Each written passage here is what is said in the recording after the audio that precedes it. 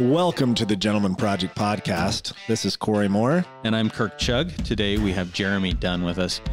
Jeremy has been involved with the Gentleman Project for many years. He was on the original board and was one of the people that inspired me and motivated me to make the Gentleman Project something besides something that happened in the walls of my own home. In northern Utah, he's the insurance guy. He happens to be my insurance guy as well. He and his family have been in the property and casualty insurance business for many years. Jeremy's a very intentional dad. He's a regular listener of the podcast, and he's a really, really good dad. You'll love listening to Jeremy today and getting to know him. He's prepared today. We've got something that he does in his home that he's prepared to talk about today, and hopefully it brings value to you. So welcome to the podcast this morning, Jeremy. So glad to be here, you guys. I can't tell you how much I appreciate what you're doing. It's amazing. I just love both of you and appreciate what you're doing for our community so much in the world. It's a really good thing. Well, thanks. Thanks. We're all about creating good content, and if it benefits somebody, then it's all worth it. Well, it sure benefited me. I can speak for myself, and I know it's benefited me and a lot of my friends. I have a lot of friends that listen in or just love what you guys are doing. Cool. Thank you. Cool. Well, tell us a little bit about you first, Sure. Your family dynamics, Okay. Kids and ages, and what's going on right now. Wonderful. I married Melissa, my wife, year 2000, so we can keep that straight. It's pretty easy to remember.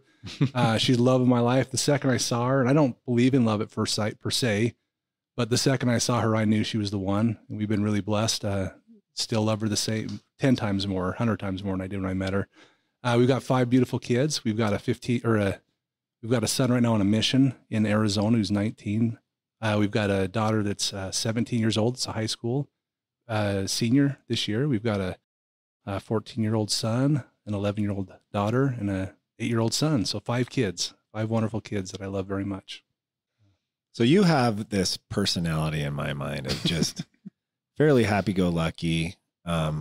You come across to me as someone who works really hard but doesn't take himself too serious, and you're always extremely kind to others, myself included. Thank you. Thank you, Cory. Thank you. Yeah. Well, it's getting thick in here. Well, my question, no, that's legit. That's legit. My question to you really is, how do you teach, that kind of attitude, that kind of, I always tell my kids, happiness is a choice. Yeah. But how do you teach your kids some of those principles of showing kindness and love towards other and being the kind of person you are? Thank you, first of all. You know how we all are. We're all our own worst critic. So I worry about that. I try to be kind, and I hope I am, right? I spend a lot of time with my kids talking about kindness. It's something that matters a lot to our family. We'll talk later a little bit about things that we do for our kids. But one thing I ask them all the time is there someone who you see that maybe you could help make them have a better day? Just by saying hi, or just being a little bit more friendly, or being a friend. There's kids all throughout our schools.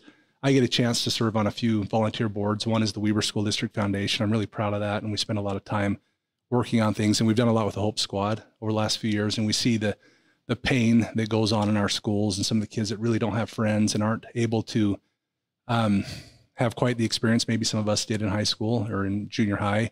And so that's something we talk a lot about with our kids, is just, are you seeing the one kid? Are you seeing the kid that maybe is alone? And are you taking a chance to go and just say hi and make sure he knows that you're there for him? I had a couple of experiences in high school that really shook me and helped me to see that.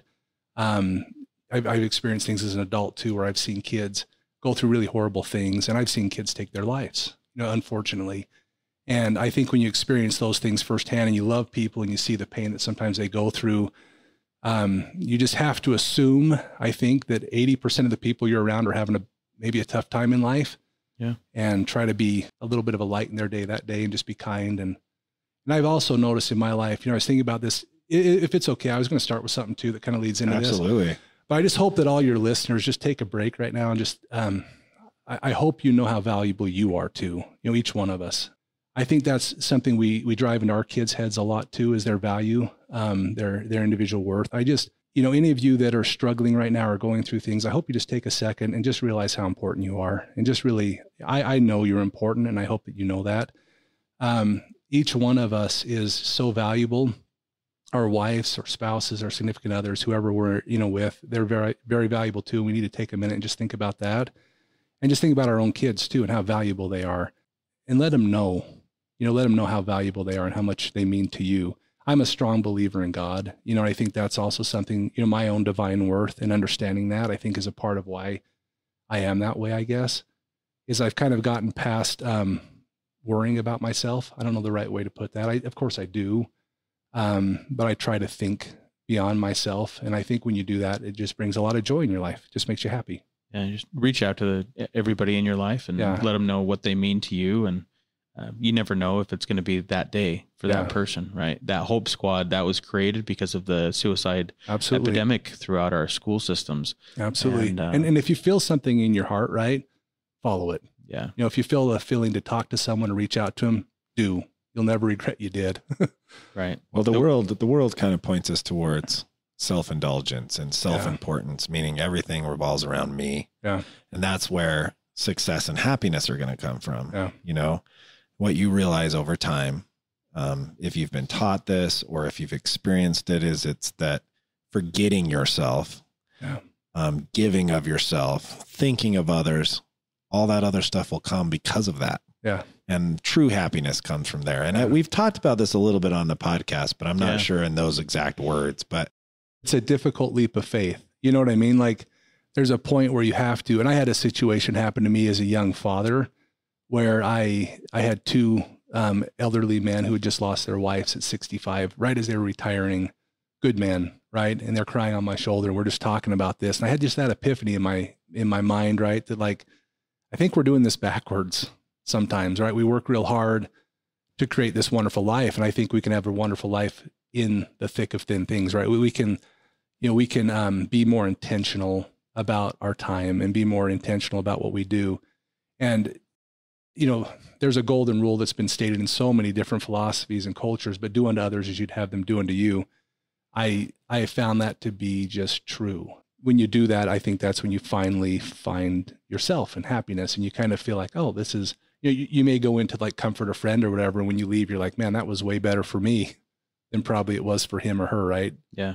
But I've had that experience a lot in life, and I definitely can attest to that. It's a great reminder. Yeah. Awesome. So you do something with your family, and you call them family counsels, right? Yeah, we have a lot of words for them, but we have like personal interviews with the kids that we do. And like me and my wife have like a little counsel every week, and family counsels. Yeah. So you have a parental counsel, just you and your wife, and then you have a family counsel with the kids, and then you have individual counsels or discussions between you and your wife and the kids, right? Absolutely. Yeah. So, I served a mission for the Church of Jesus Christ of Latter-day Saints, went out to serve Jesus and, get to know people and love people and serve them. And honestly, everything I do in my life, I feel like it's had impact in a positive way. I was taught by someone else. I've never had an original idea in my life, but they do some things, as you're a missionary out there, you learn some principles like this that I've tried to take into my life and continue to do. But one of them was, they had a thing called companionship inventory when you're a missionary. And it's where you sit down with your companion and you kind of go through the week and discuss what it is you're going to do and set goals and visions and things like that. And, I remember having so much success with that when I was out on my mission in Lithuania, and I thought, I'm going to bring that home. And my wife and I have tried to do that our entire marriage, and it's been a blessing for us. For my wife and I, it's different than with kids, right? And I believe, right, as a father, one of the most important things that I can do is to start off by understanding, my priorities, right? And my wife, she has the same vision in her mind, right? And again, I know this is a podcast about being dads, right? And I know a lot of us have different makeups at home, so this doesn't work for everyone. But in my situation, we definitely have tried to make it a reality that God comes first, whatever type of, belief system you have, right? And then my wife comes second, and then my kids come third. And we love our kids, but I feel like that structure, that stability that we can have together, hopefully, we're blessed enough to be good friends and have that relationship. But us trying hard to build that relationship and keep it strong, I think is really good for our kids. With Melissa, we sit down and go over vision a lot. Like what's our vision for the long term, the short term. We actually coached with, I know Rob was on here, a good friend of ours, helped, form the Gentleman Project as well. Talk about the vision, roles, and goals. Vision, roles, and goals. Yeah, I love vision, roles, and goals. We use that all the time, right? So And we've done this past, even before I met Rob, but we did it a little differently. And I like the way he kind of presents that, but we really focus in on vision. And then, my vision just excites me. It's something that's cool. It's really beautiful. It's not who I am. It's who I try to be. Right. And I have that drawn down to almost like an individual person, right? I have people in my life who I've kind of looked at and said, if I could be like that person, they seem like they're always kind or they're always loving, and then, we bring it down to, okay, I'm a dad, I'm a father, I've got these different roles in life. How does it look there, right? What kind of a dad am I? And so one of my vision with my kids is to be one of their very best friends, and to be madly in love with my children and to have them be madly in love with their dad. That's one of my visions there. And so we sit down and I look at that and I say, okay, what's the goal, right? How do I get there this year with my kids? And so like a good example of a goal I have is to go on we call them daddy dates, right? So I go on a daddy date every week with a different child. So I have 4 children at home right now. So I go on 4 different daddy dates every month with a different child. And that's a fun thing that we do. And so Melissa and I will talk about our daddy dates and what we're going to be doing on those. And Melissa will come along often because they're fun and she wants to be a part of that, with her, we also talk a lot about, just marriage, how can I do better as a husband? Like, right now we're talking about affection and what that means to her versus what it means to me, just little things like that, right? We're trying to get to know each other better. We have a list of things. There's a book that we just read that we really have enjoyed called His Needs and Her Needs, I think is what it's called. And I haven't read that one. Oh, it's a great book. And one of the things they get you to do is to sit down and look at things you can do together and make like a list of things that we have like 100 things or 200 things written down and we score them, right?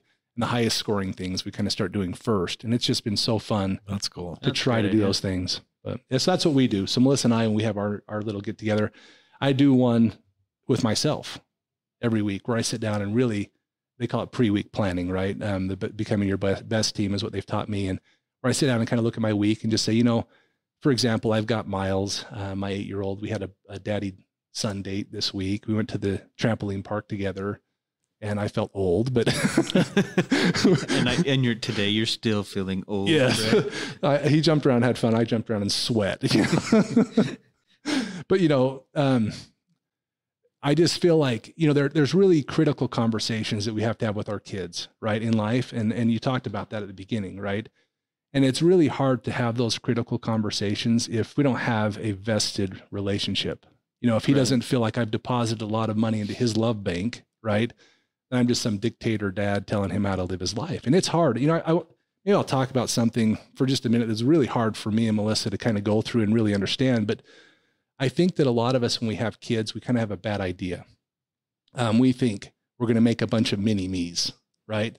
And success for them will be just a little better than what dad did, right? Yeah. We all hope that our kids are better than us, but they better think like, if I'm a Republican, right, they better be Republican. Or if I'm, a member of this faith, they better be kind of a member of this faith. And I kind of had to get to a point where I said, what do I really want for my kids? And I think that's a hard thing as a parent to come to that realization when they're young, especially. The earlier, the better, right? And for us, it was, I really don't care how they worship God, right? I hope that they're happy. I hope that they love what they believe in. I hope that they're passionate about what it is that they are passionate about. I hope that when I see them, they have a smile on their face. If they're trying to live in dad's shadow or mom's shadow and they're just sad and they're doing things because we want them to and they don't want to let us down, I don't know if I'd be really happy with myself. And that's a hard thing, right? Because I love the things I love, right? And I want my kids to maybe love those things, right? And it's hard to, I think, sometimes to step away from that and say, I love that. And that's wonderful. But, this world is made up of so many amazing people. They're nothing like me. And I'm so grateful for that. I can't imagine a world of me's. That would be horrible. Like, hey, they'd be well insured, right?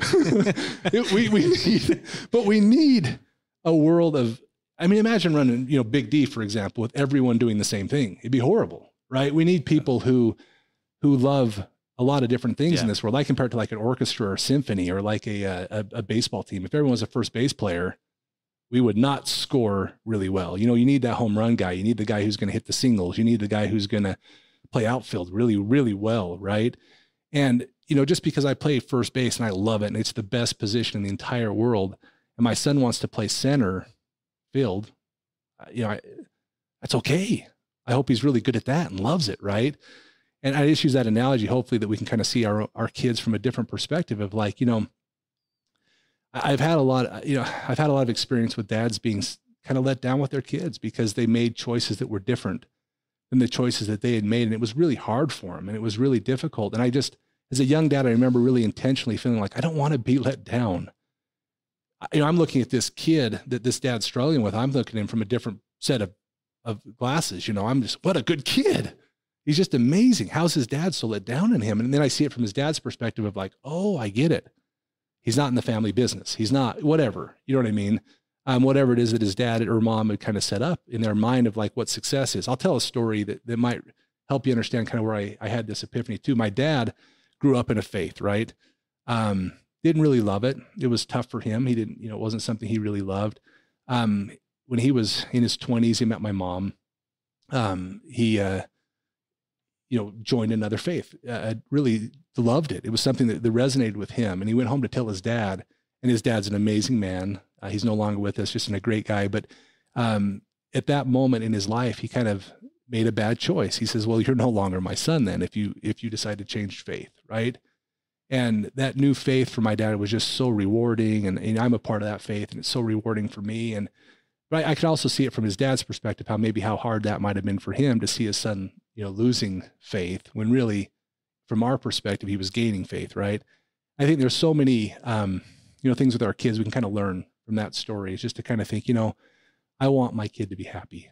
I want my son or daughter just to be happy in whatever they do and whatever they kind of lean towards. You guys have kids, you know how it is. I mean, the day they're born, they're kind of wired a certain way to a degree, right? And they're all wired differently. Yes. And they're all wired differently. And I think sometimes we fight against that wiring, probably more than we should. And I think that's where we have a lot of our disappointment, heartache, or struggles, right? As parents, is when we can't just kind of see who they are and really appreciate who they are for who they are. I think that's a big part of, like you said, about the joy in life is I love who I am. I really do. Like there's things about me I would change that I'm working on, right? Like we all are. But overall, I really am happy with who I'm becoming and, who my wife is helping me become and my kids are helping me become and, kind of the lessons we've had in life. Yeah, it's too bad. We're getting a pretty deep conversation here, which I love. But, if we could see our kids from a greater power's perspective, from Absolutely. God's perspective, and we actually knew what they were supposed to learn, what they were supposed to do, what they were supposed to go through on this earth in order to grow and become the soul, I'll call it, of who they're supposed to become. There's, if you look at it through those eyes, we don't know what they're supposed to do. We might step back more. We don't know what they're supposed to learn. We don't know what trials they're supposed to go through.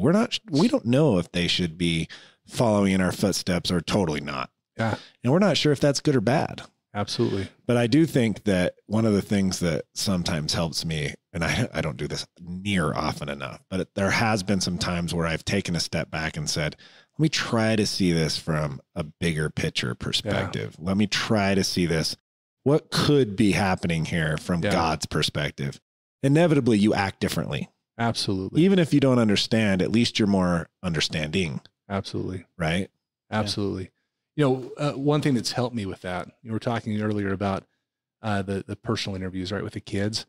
And so one thing we do there, we strive. So my wife is highly involved in this as well. So I do the girls one week and then I do the boys the next week and we switch off, right? And so we really try to be intentional in that meeting as well so that we develop that critical relationship for those critical conversations. And we try not to totally force our belief system on them, right? And that's hard, right? We want to talk about values. We spend time talking about values with them. We spend time talking about worth, individual worth, and I hope that we try to help reiterate that it's not just them that's that important, right? It's all of us that's that important.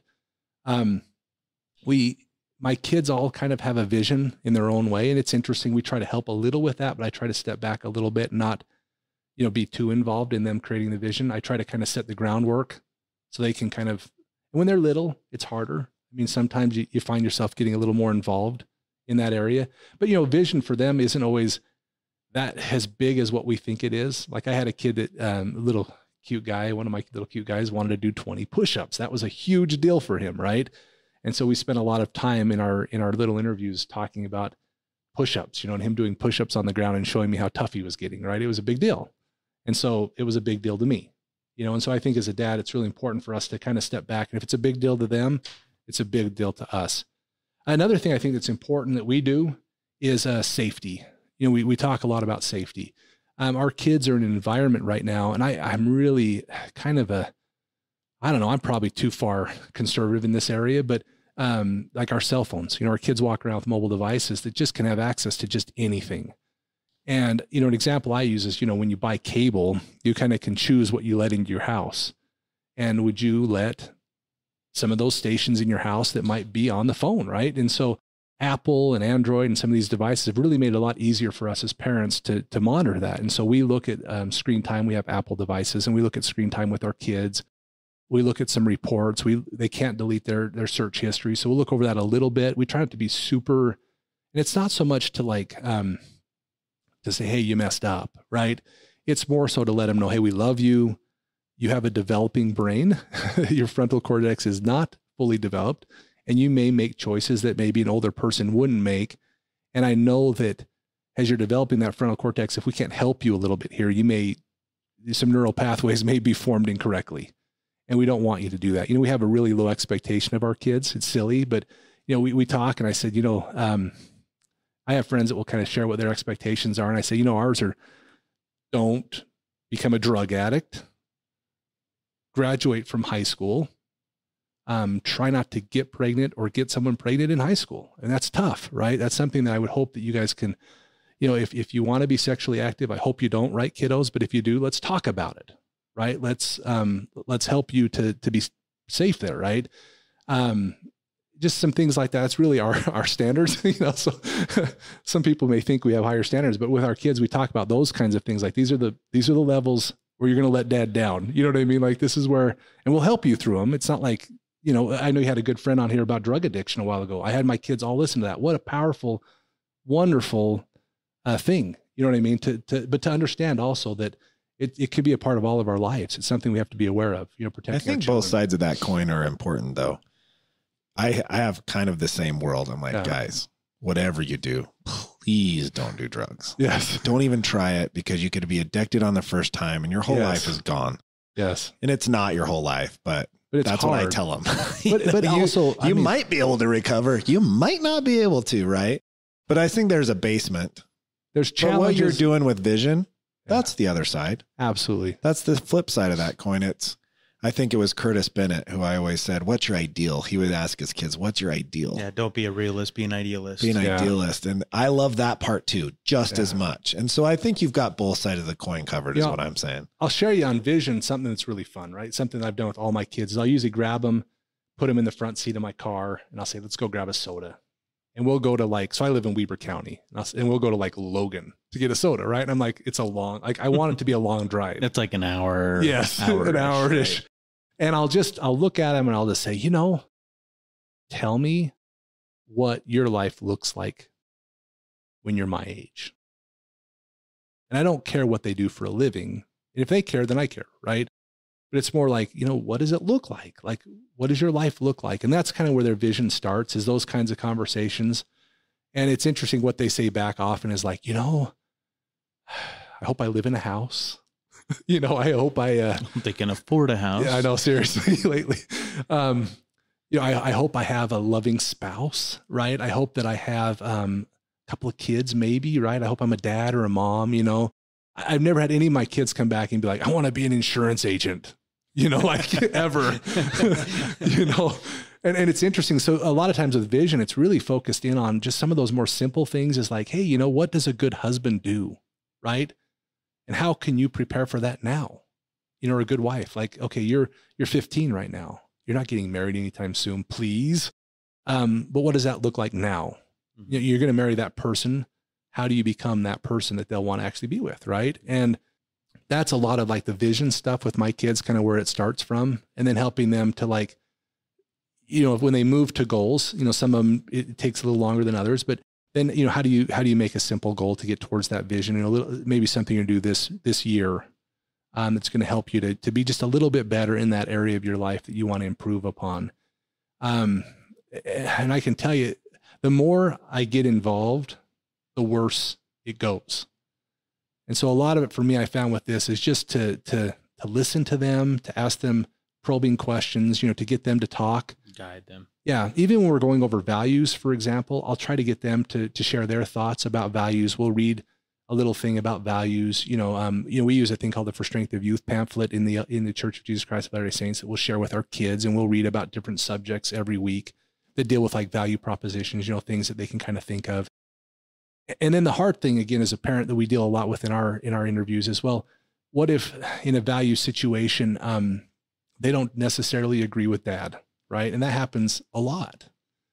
And then I have to take a step back and kind of think of it, like you said, Cory, from that higher level, is like, am I okay with this, or am I not okay with this? And a lot of it is talking to them and understanding where they're coming from. What is their true motivation here? What is it that they're really wanting, and then what is the happiness level? And a lot of it comes down to like what Cory said, is like, is this leading down a road that we can't come back from real easy? There are roads that are hard to come back from, and there are roads that are easier to come back from. And when you talk about our base standards, that's really, I'm trying to keep them from roads that they don't understand yet, that I don't want them to come down. I'm so grateful at 45 right now that I don't have a drug addiction, right? I know that there are wonderful people out there that are incredible people. And it's a part of their life and their story, but that's a difficult road to go down, and I'm so grateful that that's something that wasn't a part of my life. I had parents that kept me away from that, thankfully, and helped me with that. And just so grateful, for that part of it. The biggest focus I have on those kid meetings is just making sure that we're talking. The big important questions and answers that have happened with my kids that have really shaped, I think, a lot of their value and who they are, happens when they get home from a date, right? It happens when they get home from a party. It happens when they get home from a school and watch a kid get picked on, or something like that. And what happens, I think, because of these weekly conversations, is dad's accessible. He's there. They know that I care deeply about them. I mean, it's hard. That's the other thing I'll tell you is one thing I wanted to share at the beginning that I didn't do really well at is I fail all the time. Right, guys? And so there's weeks I don't do really well at this, and I have to go back and start over and do a better job. I yell at my kids sometimes. I wish I didn't, right? I'm working hard on that. So for me, a lot of it is also just keeping that dialogue open. I love you. I set aside time for you. You're my rock. Stephen R. Covey wrote about rocks, gravel, sand, and water, and putting your rocks in life first. And so, for me, when you look at my schedule on Sunday, it's a kind of a more free day for me. I've got a half an hour with my wife. I got a half an hour with myself. I've got half an hour with each kid that I'm going to be working with that week. And I think for them, that just puts in perspective to them, like, yeah, dad's busy. He's got a lot going on, but I'm one of his most important, parts of his life. And that is how I feel. Right. And so I think as dads, sometimes we feel these things and we have these emotions and we want to do these things. And we think it's going to take a ton of time and work sometimes, I think, to make those big changes. And I think it's really just consistent, small things. And I would say I probably spend an hour and a half a week on this. It's not like I'm devoting maybe less, right? Yeah. And with an 8-year-old, it's even different. You're an 18-year-old and sometimes it goes longer, right? An 8-year-old, it's more like, hey, daddy loves you. How was your day? I sure love you. Give me a hug.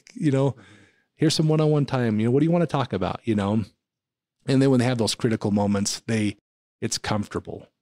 I've had conversations with my children, with other children in the room, and older kids primarily. And I've had kids come up to me later and go, I wish I could talk to my dad like this. I wish I could just have this open conversation where nothing's off limits, right? Where like I can tell your kids know that you're going to love them no matter what they say, no matter what they're thinking. A good buddy of yours talked about this a little bit. And I really enjoyed that, is that, we have this open dialogue where, hey, you can say whatever you want to say. I'm not going to judge you. I love you. And quite honestly, you may be smarter than me. I'm going to listen to you. You may have an answer It's way beyond. I remember thinking about his kids and thinking, man, he probably listens to them. They're so sharp and they seem like they're so well put together, man. I have kids like that, you know, where I have a son right now and a daughter, and even my middle son, he's 14. He says things all the time where I'm like, holy Toledo, that was brilliant. And my little 11-year-old, I mean, she does things all the time where I'm just like, I mean, so creative and so fun that those little things are just so important, I think, as a dad to just understand you don't have all the answers and that's okay. Yeah.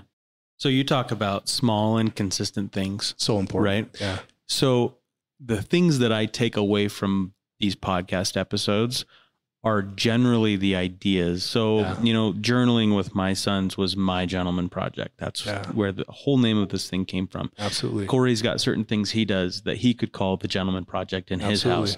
So one of your things that you shared today was long car rides to go get a soda, right? Love it, and having those, that could be one of your gentleman projects. Share with us some of those other small and consistent things that you do that you would call your gentleman project. Well, I talked about one of them for a little bit, but the daddy date, that's a big deal in our home. I've tried to make it a big deal. It's a big deal to me. You know, if I want to be wildly in love with my kids, I got to know who they are. Right. And so, you know, that's a big deal. I sit down with them and we talk about it. What do you want to do? We start to think about it a month ahead. That's something I just love. It's just something that's a big deal. That's one of my gentleman projects, I would say, for sure. The car rides. I love going on car rides with my kids.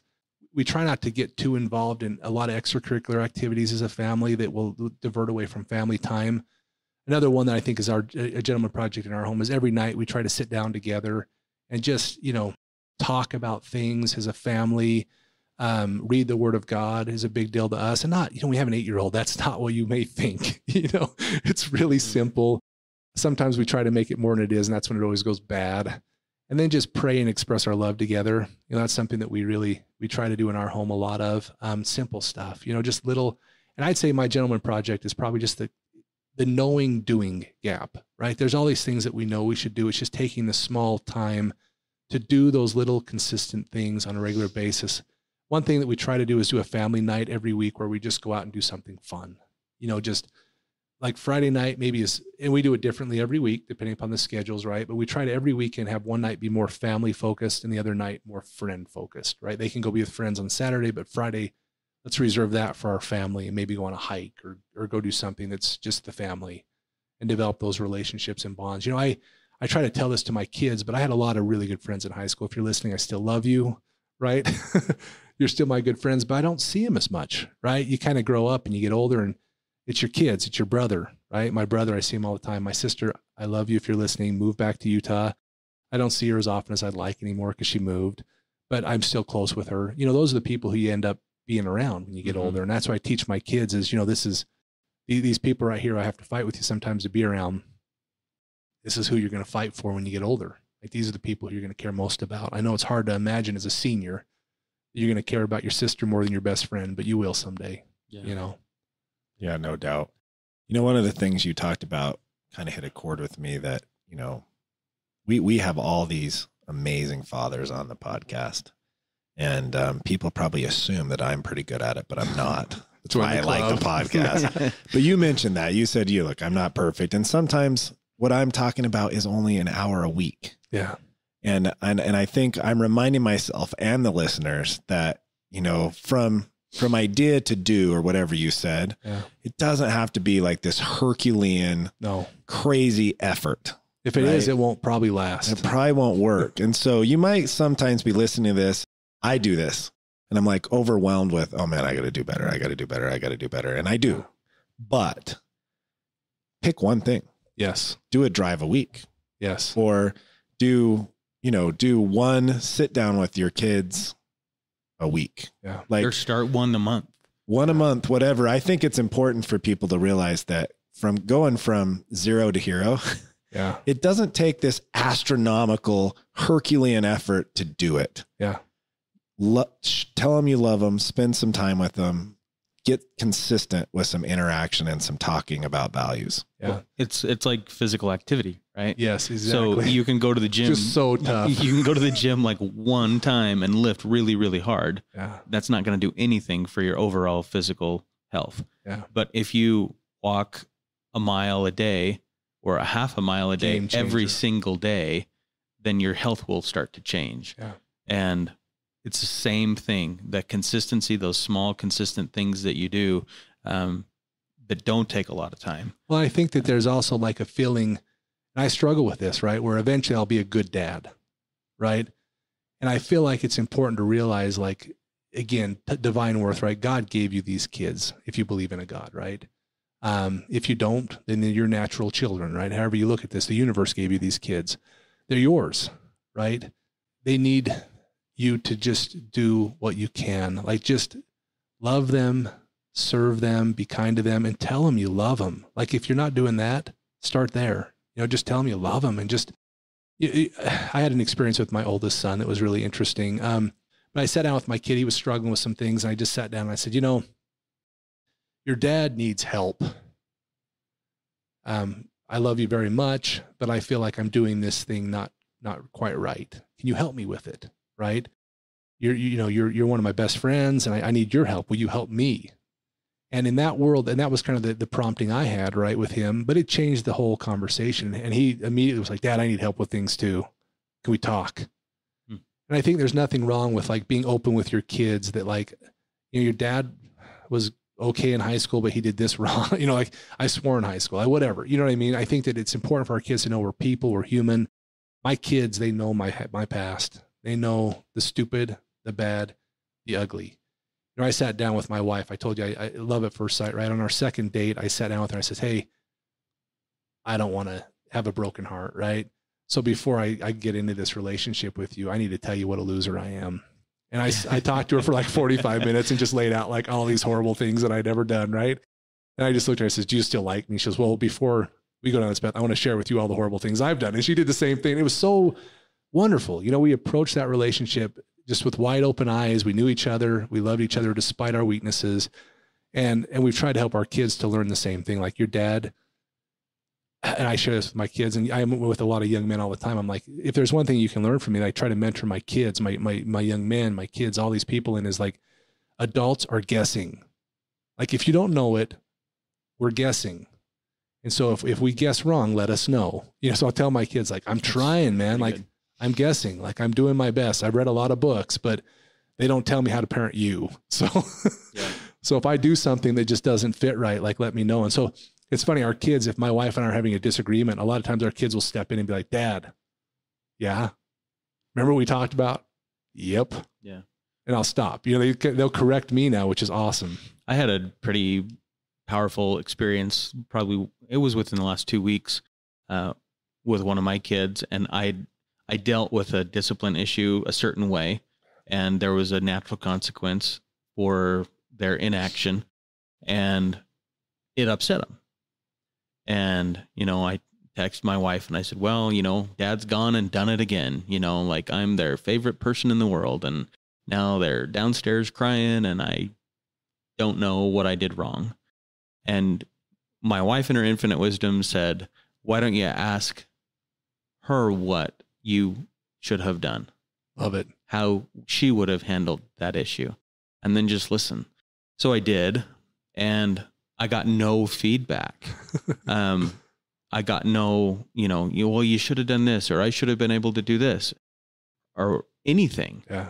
I just said the same thing. I'm a dad trying to do what I think is best, and sometimes I choose the wrong thing. Yeah. So now's your chance. I'm open ears. Tell me how you would have handled it. Yeah. And they didn't say anything different to me. They just said, no, that's probably the way I would have handled it. Yeah. And then and then I said, okay, then are we good? Like, I tried my best. I did the thing you would have done. So we're good with the natural consequences, the way they came down. And, sometimes you just need your wife to just say, go ask them what they would have done. And it worked. That was a good idea. What you said too reminds me of one of the best attributes I learned from my parents. My dad, great man, oftentimes would lose his temper, right? Not abusively or anything like that, but he was always quick to say he was sorry. He would come in and apologize and give me a hug, and he would say things like, "Hey, I'm sorry. I shouldn't have yelled at you or whatever. I shouldn't have said what I said, or I shouldn't have done what I did." And I really, our kids are tough. We shouldn't kick ourselves so hard sometimes for when we let ourselves and them down. And we just should say, we're sorry. And there's something powerful about that. There's something really cool about your kids knowing, hey, I'm sorry, I made a mistake. And then they can emulate that too. We all need to do that. I mean, I've done it in my job. I've done it in my marriage. I mean, I think I say sorry more than about anything anymore. Just if you're talking to people, you have to apologize. That's just how it goes. Well, Cory, how would you put a bow on today? What did you learn today? Many things. I like the drive idea a lot. I need to counsel more with my wife. I like that thought a lot. Well, Cory, I know you're real smart, but she might even be smarter. You'll find she's way smarter. Yeah, my wife is very awesome. aligned, so we don't, because we're so aligned and because we see the world the same way. Absolutely. Then it kind of leads to down a path of maybe not doing that as much. But talking about how to talk with the kids and how to, give them, I've tried to do vision, roles, goals, and I keep failing. It's hard. I do it and then it falls apart. Then I do it. And so I think re-energizing that is a good lesson learned. But ultimately, there's about 4 or 5 gentleman project kind of things you're doing with your family. But, there's a lot of that this podcast is chock full of things you could do, and you could pick 1 or 2 or 3. And I really liked what we talked about regarding seeing the bigger picture. Yeah. I think a lot of times, like you said, we expect not our kids to be perfect, but to, we're teaching them everything we can, and we're giving them everything we can, and we want them to be amazing, and they have their own faults. Yeah. And many of those faults are not learned, nor are they from us. And they're just who they are. And they may even be strengths that they're overdoing their strengths, right? Yeah. And they have strengths we probably don't even know about. Absolutely. The other thing I would say, sorry to keep going a little bit, but the other thing I would say is it's never too late. So if you're a parent and you're like, well, I didn't do that good the last 18 years, start now.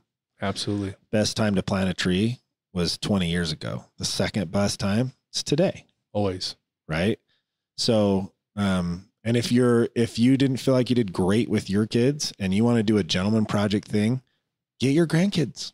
You can still add value, right? There, you can still do little things to change a little one's life by just showing them consistent love in a gentleman project way. Well, love it. You said it.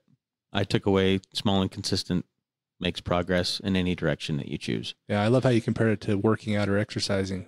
We've all done that, like on January 2nd, January 3rd, everybody hits the gym and then everybody's so sore they don't go back, Let's just make our kids more important than our body, right? Yeah. Which is hard, right? Well, thank you, Jeremy. We always end the podcast by asking our guests what they think it means to be a gentleman. And you've been around the Gentleman Project long time. So I'm looking forward to your answer. I thought a lot about this, and this one's been hard. I'm going to give 2, and they're both 2 words. So that's 4. I don't know. The first one is, there's a Tim McGraw song out there called Humble and Kind. I don't know, the last couple of years, that's really been a big part of my life. I definitely don't feel like I'm very humble or kind sometimes. And I appreciate your words earlier, but I think that's a big part of being a gentleman, is just being humble and being kind. Those 2 things is something that we can think about. It's pretty easy to remember. And the second one comes from Psalms. I've been thinking about this literally since 2008, but clean hands and a pure heart. Very similar to humble and kind, but just that idea of, like, as a dad, that you've got a pure heart and you've got clean hands, and you're doing your best to say you're sorry and do those things we talked about earlier with your kids. But those are 2 things that kind of reverberate with me as I think of being a gentleman myself and the things I'm working on. Awesome.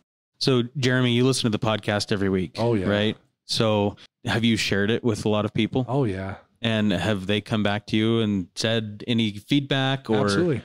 Awesome. So if you're listening to the podcast and maybe something that Jeremy said today resonated with you, reach out and maybe gift the influence of what it did for you to somebody else this week. This might be the greatest compliment to your podcast, but when you asked me to be on it, I said no.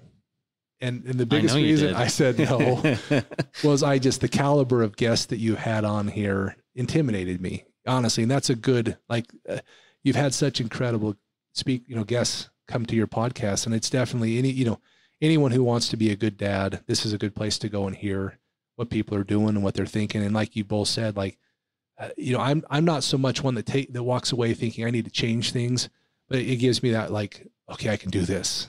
You know, Yeah. I can do this. Like when it comes down to Sunday and it's time to do my PPIs again, and maybe I'm tired and I want to go to sleep because I went to bed too late. I think, okay, I listened to the podcast, Gentleman Project podcast. I can do this. Like I can, this guy's doing this or this guy's doing that. I can at least do my interview with my kid this week. Yeah. I can at least, do my minimal effort of showing my love to my kid this week. Right. Yeah. And, again, just those of you who are listening, I just hope, like we're all doing our best. Like, I hope you don't feel like, I definitely don't feel like I'm a great dad, right? I definitely feel like I'm a struggling dad doing my best. We're all in the same boat. Just do the next best thing. Like just take the steps, say you're sorry, say I love you, whatever it is. And just know you're so valuable. Like, if all of us just knew our worth, and if we just knew the worth of our wives and children or, our significant others or whoever in our life that is so valuable to us, our parents, our brothers and sisters, and we constantly lived that the best we could, this would be, and it is a wonderful world, but it'd be even a much better world for all those kids. So there you go. Thanks, Jeremy. Jeremy Dunn, thanks for joining us today. It was a pleasure to have you with us, and pleasure to see you again. Yeah, you Please too. Give our best to your family. Will do. Thanks for joining us this week. If you haven't followed the podcast, make sure that you do so that you can get all the episodes, and you can share it with anybody from there. And if you'd like to reach out and engage with us, please do so. You can reach us at info@thegentlemanproject.com, and we will talk to you next week. Make it a great week. I'm Kirk Chugg. And I'm Cory Moore. Thanks, everyone.